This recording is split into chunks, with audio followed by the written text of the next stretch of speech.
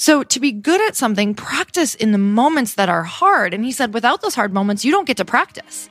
That's literally like saying you want to be like a great swimmer, but you're not going to get in the pool.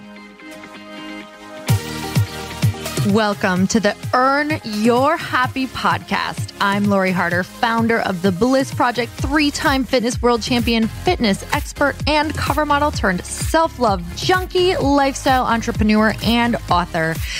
Each week, I'll bring you a guest or a thought that will help you bust through your fears, connect to your soul, and get focused and clear so you can elevate your life, business, and relationships. We don't wait until we're ready for someone to tell us we're good enough. We take what we want and we anoint ourselves. Get ready to earn, own, and unapologetically rock your happiness every single day. Are you with me? Here we go.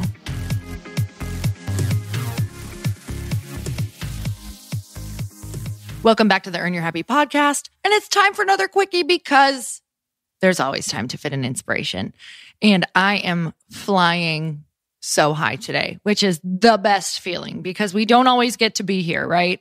So when we're here, I should pretty much just sit down and record whenever I'm in this space. But on the other hand, I give some really good stuff when I feel like crap because that's my truth as well. So did I just say that I give myself or I give you guys great stuff? Was that like did I just compliment myself? I'll take it. All right. So I'm not going to deflect that. Thank you, me. All right. So what a great way to start this podcast by being a total weirdo. All right. So last night we had Chris's For the Love of Money mastermind, and it's his elite level mastermind. And it is always one of my favorite nights. It's opening night and we have a celebrity guest or just an amazing guest entrepreneur or somebody doing incredible things out in the world. And last night we had Jay Shetty answer questions and talk at our dinner. And if you guys don't know who Jay Shetty is, just go look him up. He is doing incredible videos and putting content out in the world at a completely viral, high vibe level. He believes that everybody should have access to this wisdom that he has gotten to develop over the years. And he actually became a monk. He lived in a monastery for 4 years. So just so much of the wisdom that comes out of that was something that I got to absorb last night.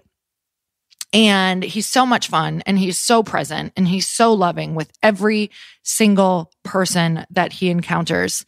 And some of the things that he said last night, I want to share with you today.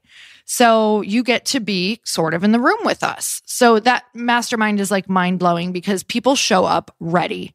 They show up willing. They show up with their everything, their high vibes, their low vibes, wherever they're at. And we really share so that we can all know where we're at and what this business journey is like, just what this journey is to fulfilling our purpose and that it's all of it. It's all of it. So Jay really got us back into our hearts last night, which is so important because it's so easy to get into the strategy of business. It's so easy to forget your why. It's so easy to forget what you're doing and like how, not everything is going to feel awesome and that's important to know that just getting back into that loving heart center space, which right now, if you're not in it, it is not easy to get back there. But part of the journey is sometimes that you're out of it, right? So we don't know when we're out until sometimes we get back in and go, oh, dang, I didn't even realize I was out. So just wherever you're at, one of the things he said last night was don't judge the moment because a bad moment could bring what is your next best moment. So is the bad moment really bad if it brings the best lesson that you've ever had in your life? So one of the things that resonated with everyone so much is don't judge the moment, like good or bad, because sometimes the best thing that is happening to you right now could actually lead you to something that isn't great.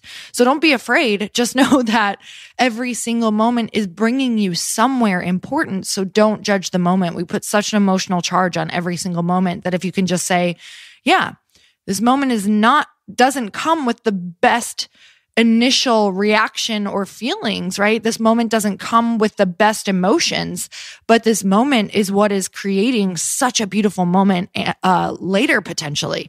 So just not ever judging whatever moment you're in. And there are two things that he said last night. I mean, he said like 25,000 things, but I'm going to give you the two that really stuck out to me. He said, to be good at something, you have to practice in the moments that are hard. To be good at something, you have to practice in the moments that are hard. And he really went on to talking about, we can listen to all the books and podcasts in the world on being a better person, on being more patient, on being more compassionate, on connection. We can read all the books in the world about business, but the only way to become good at those things is when it's really, really hard. So are you able to practice patience in those moments where you are having a temper tantrum and you're having an inner temper tantrum or like a massive fit in your life because things aren't going the way that you want?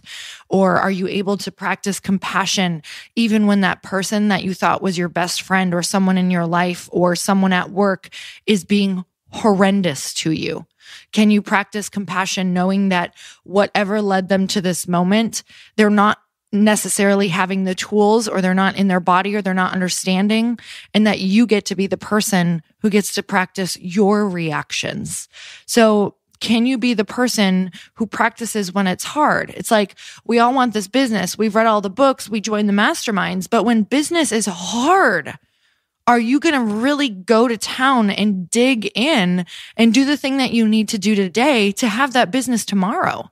Because I'll tell you that our businesses were not built in the good times, right? That's the easy stuff. Like when you get those wins that you're like, wow, that was awesome. Like that does not happen very often. Or are you building a business off of when it's hard? Because that's the only time your business is really going to get built, right? Is when it's like, what is not working? So to be good at something, practice in the moments that are hard. And he said, without those hard moments, you don't get to practice. That's literally like saying you want to be like a great swimmer, but you're not going to get in the pool. Like, I want to be an incredible swimmer, but I'm not going to get in the pool and I'm not going to swim past the point of where I'm exhausted and I want to quit. So you're never going to be able to be a great swimmer if you don't push past the times that are hard, right? You're never going to get to that level that you want to get to in the gym if you don't practice when it's hard, if you don't push past that rep that makes you feel exhausted. You have to get past that point in order to be good or great at something. So then multiply that by if you want to be great or if you want to be a master. So even in relationships, right? So if you want to have a great relationship, the only way you're going to do that is to learn how to get through the tough stuff, how to navigate it, how to communicate, how you're going to show up, how to take a step back, how to remove yourself from the situation so that you cannot react, but you can later respond in a way that really amplifies that relationship or connects you deeper or helps you understand that person or helps you create a space where you guys can connect deeper, where you can talk to each other in a way that's not coming from a wounded place, that's not coming from a hurt place. So you're trying to hurt them, right? Let that feeling dissipate. The other thing that he said is so many of us want to be present, right? We look at our lives and he said, okay, so when that happens or when I'm at that event or when I'm at that dinner with that person or when I'm on stage, I want to be really present there. Well, we don't get to be present there if we're not present now. If we're not present in the moments that we don't want to be present in, we don't get to be present in the moments where we want to be present. So I noticed this so much in my life, you guys, because I am I'm much more of an introverted person. And I noticed that sometimes if I have a lot of things where I have to be extroverted or a lot of events or a lot of dinners or a lot of different things that I'm going to, I'm like, okay, if I can just get through this, I'll get to go to that, vacation, or I have those 3 or 4 days planned in Hawaii where I'm going to just totally be present and drop in. But for now, I'm going to just I'm going to get this done. I'm going to power through, and maybe I go to that event and I'm like, this is so uncomfortable. I'm really anxious. I'm talking to all these people that I don't know. And I feel like I have to keep these conversations going and show up as a certain person. So I'm like, oh my God, please help me. Is there any champagne here? Like, let me just start drinking some champagne so I can just get out of my body and not be present and just get this done. And I'm just being really honest. I know you guys have different times of this in your life as well. And I just had this massive epiphany last night of If I'm not present in those moments that are uncomfortable, I don't get to be present when I'm with my husband or I go on vacation or I'm with my family or when I'm meditating or when I'm on that nature walk. And it's the truth. I try to be as present as possible, but because I'm not practicing it everywhere and I'm trying to skip over certain things or get out of my body or get out of my discomfort, I'm finding I'm not as present in the moments that I want to be present in. I'm thinking of the future. I'm anxious. I can be present for a little bit, but then I pop out right away. So I'm going to not skip over those things, no matter what that means. I'm going to sit in the discomfort of, wow, I'm meeting all these new people again, instead of saying, why can't I just feel comfortable? Why can't I just feel quiet? Why can't I just feel that way? Why can't I just choose to let it be okay for me to show up however I want and let myself be quiet? Let that person think that maybe I'm not super nice because I'm maintaining, or I'm not being the focus of this conversation and trying to make them feel as comfortable as possible. Can you tell I'm a recovering people pleaser? And that's something that I do all the time. But what happens is I leave exhausted. So how can I be more present? Maybe I don't have to show up and entertain people. Maybe I don't have to show up and make everyone comfortable and at ease. Maybe I can just be, so that I can be more present and I don't skip over these huge chunks of my life anymore. Hopefully this is resonating with some of you. I know some of you are complete extroverts, but are you skipping over parts of your life where you are not present? So if I want to be present later, I have to be present now. And I thought that was one of the greatest quotes from him. If you want to be present later, you have to be present now. So you guys, I am so grateful for all of you, and I'm completely present on this podcast right now, and I'm just completely dropped in and really thinking about all the people that I get to talk to. And I'm in deep, deep gratitude. And that's one more thing that he talked about. So before I close this out, I just want to say, gratitude is not just saying you're grateful. It's literally immersing your body with what did it feel like in a time where you were grateful? Really allowing yourself to feel so grateful for all the people in your life, every little thing in your life, and getting so drenched in gratitude for even 3 to 5 minutes of your day. It's almost impossible to feel, it is impossible to feel any other feeling that feels less than being grateful, that feels less than love when you are in deep, deep gratitude. So don't get me wrong. There are days where it takes me a long time to get there, and maybe the whole day I don't get there. But if it is your intention, you will arrive there. And it's like goosebumps, tears in your eyes. It's this amazing feeling of, wow, we are so fortunate in this country. We are so fortunate to know that if we own our story, if we take ownership of why our life is not the way that we want, that we have the opportunity to create a life that we love, right? We have the opportunity. And it's not until we take massive ownership for where we are that we can even create that. So I'm sending you guys so much love today. So grateful for you. Thank you for all of the stories. Thank you for all of the shares on social media. You guys are the only way this podcast is getting out. So it means the world to me when you do that, when you text a friend, when you leave a review, because I want to keep on doing this, and I want to be able to pour more of my time and more of my heart and get even more people onto the podcast. So if this has served you in any way, go leave a review, go leave a rating, and go text it or share it with a friend. And that's how the podcast gets out. So I'm sending you so much love today. And until next time, earn your happy. Bye, everyone. Thank you guys so much for spending this time with me on the Earn Your Happy podcast. I am so glad that you stopped by. If you could take 1 second to share this episode with someone you think would love it, that would be absolutely amazing, and we would be forever grateful. Also, please leave us a review if you feel so moved by going to iTunes and leaving us an honest thought, an honest comment. Tell us what you think. Tell us what you want to hear more of. It would really help us out on our journey to helping thousands and thousands of people. Until then, don't forget to earn your happy. Thanks again, guys. Bye-bye.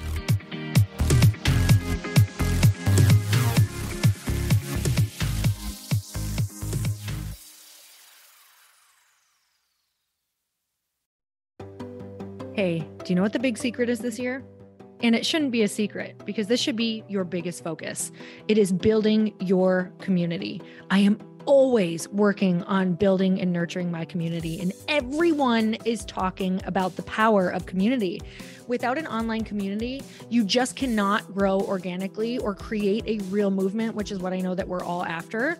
And you can build trust or monetize your audience. When you get community right, not only does your audience grow faster, but so do your sales.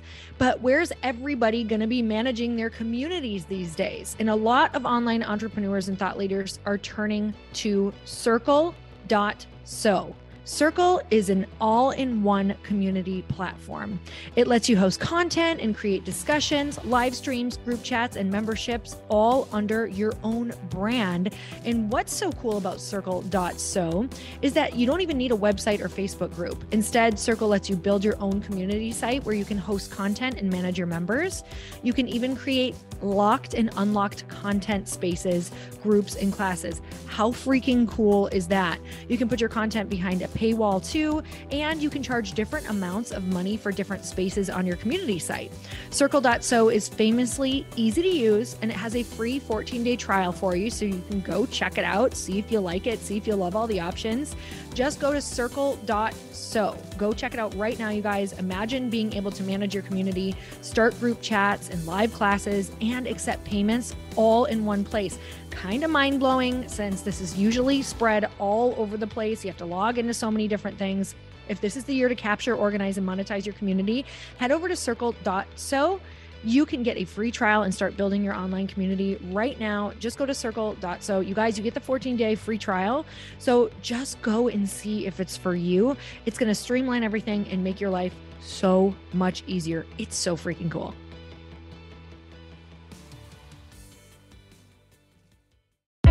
Hey, I know if you're listening to this podcast that you have big dreams and big goals. And one of the things that can really stop you is struggling with your marketing. Trust me, I have been there. Are you using 10 different systems just to build your online business? Then I want you to try Kajabi. Kajabi helps you build your web pages, set up funnels, and sell your courses, content, coaching, or communities. You've been hearing me talk a lot about funnels on this podcast and the importance of your email list. You can get a free trial at kajabi.com. That's Kajabi.com. I've talked about Kajabi before, but here's something that's super cool and new. They just rolled out an AI assistant for creating your online course curriculum. And this means you just type in a topic that you want to create on a course or webinar, and bam, it just generates a sample outline for you. It takes a ton of the hard work away. Of course, you're going to customize it to be your own, but this really helps you get over the struggle of how in the world to start, which is where most people stop. If you're like me, starting is always the hardest part, and that's what makes Kajabi so popular. They've made it easier for creators to build web pages, build courses, build coaching programs, build membership sites, build checkout pages, and build email funnels. So if you're struggling with any of those, you got to go check it out.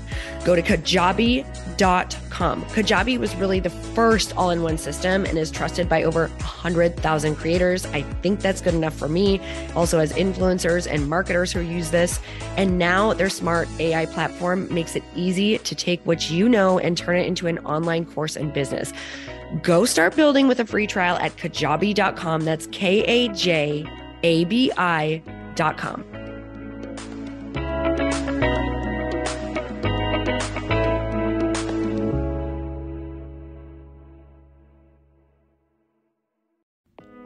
Hey y'all, I'm so excited to share with you, Earn Your Happy is now part of Growth Day Podcast Network. A bunch of us are coming together to bring more growth to the world and support shows and brands that we truly believe in. And one of my friends is also on the network, and I'd love for you to go subscribe to his show. You guys, Trent Shelton has the most incredible podcast. It's called Straight Up with Trent Shelton, and it's going to remind you that you are built for this. I have heard Trent speak in person multiple times. I've listened to his podcast a ton. He's coming on the show, and I literally cannot wait because this man just spits straight fire. It is like truth that goes to your core and makes you take action right away. If you want one of those podcasts that when you're just out on a walk, you can't help but want to start running and run through a wall in your life, this is the show to go listen to. So you guys, make sure that you go subscribe to the show Straight Up with Trent Shelton. You're going to love it.